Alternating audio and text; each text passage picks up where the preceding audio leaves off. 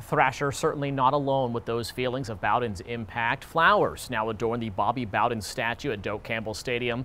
ABC 27's Jada Williams joins us live there right now. Jada, what have fans been telling you?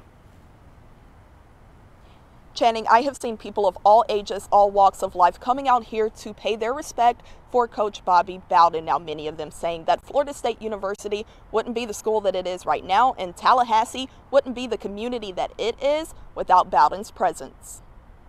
Reflecting on former Florida State football coach Bobby Bowden, FSU sophomore Justin Poole, one of many, making the trip to this statue for a final goodbye. I decided to pay my respects really because, he's someone who has really contributed a lot to this university, not just in terms of football, but just as a man who really gave his all to this place. Flowers, teddy bears, and cards now perched at the foot of his likeness at Doak Campbell Stadium. I've been a Florida State fan for 25 years, and Bobby Bowden was my first exposure to college football. Russell Bruce says he felt it important to show his 8-year-old son the power Bowden had on this community, while also teaching him more about the Tallahassee legacy. Without Bobby Bowden, there would be no Florida State football, and he needs to understand history.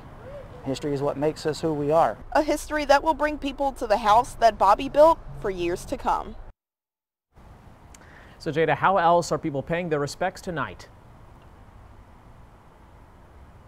Well, if you want to pay those respects, you should be here. There are people who are donating, or they are posting online their memories, but of course this memorial is where it's at. Now, if you want to go to the family's home, there is a small memorial, but there are signs saying respect their privacy. So again, if you want to drop off the teddy bears, the flowers, and things of that nature, you want to do it right here at Doak Campbell Stadium. Reporting live, Jada Williams, ABC 27.